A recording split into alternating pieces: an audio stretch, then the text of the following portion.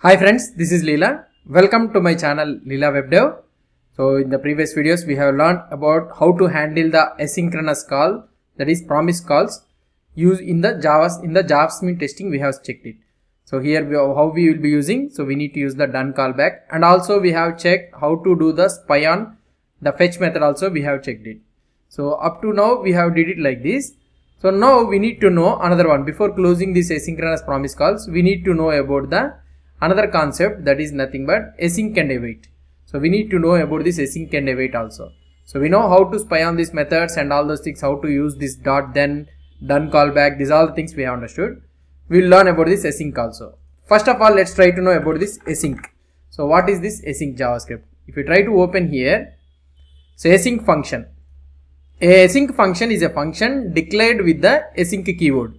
So any function declared with an async keyword is an async function, and the await keyword is permitted within it. So whenever you declare a function with an async, so you can use the await keyword inside the function.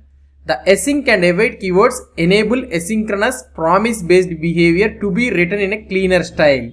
So this is the main thing you need to use. You need to understand, avoiding the need to explicitly configure promise chains. So we are using the promise chains, right? Something like dot then, dot catch. If you want to use, means we have already used these promise chains in our calculator.js. So here we have used one promise chain dot then, and again we have used this dot then. So if you are having multiple promise chains like this, so it will be the code looks like somewhat confusing for us. So in order to have a cleaner code structure and all those things, so we will be using this async and await. Async and await is introduced in ES 2017. It supports in all the modern browsers, and also if you have a transpiler, the async and await, you can use it. So now if you want to handle these async and await things, means in Jasmine, how we can do it? So it's simple, very simple. There is nothing is there in this one.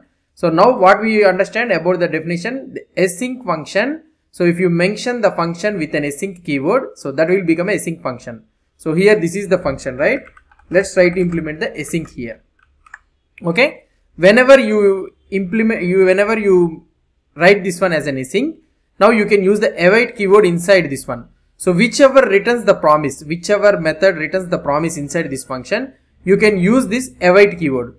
Here calculator.version returns the promise for us. So that is the reason we are using dot then block. So we can use this await keyword here. Okay. So if you use this await keyword, there is no need to write this dot then. So now it will wait, the browser will wait here up to the JavaScript will wait until you get the response. So now let's store this one in a variable. So the data what you will be getting here, you will be getting in the variable, and here you can check this one like this. Okay, that's it. So whenever you use this async function, so here you will get the data. So whenever you get the data, you can check it like this. So this is all we will be using. So now let's remove this one also, so that, yeah. So now let's try to check the output. If I try to check the output here I am trying to check the output. Here you will be able to see one problem we are getting. That is they are trying to say that this message will be shown only once. Set the verbose description config property to every occurrence. So it is telling that, so you are using the async and await keyword, and also you are using the done callback. Either remove the done callback or remove the async keyword it's saying.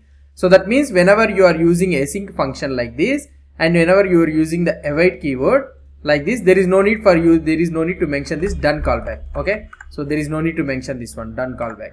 Okay. So this is the thing. So whenever you are using async and await, so there is no need to tell. So here you will get the response. So as if the async await will pretend as if the code is executed synchronously. But here it will wait until we get the output. That's it. So when we will use this async and await keyword, so in order to get the cleaner code style, so we'll use this async and await instead of avoiding these all promise chains and all those things. We'll use this async and await. So this one support async and await supports in all the modern browsers, and also if you are using transpilers also, it's not a problem. We can use it. So this is how we will be using this async await in the Jasmine testing. Hope you understood about this async await also. If you have any doubts or any suggestions, please post the comments below to this video. And if you like this video, please do support me by subscribing to my channel. Thank you.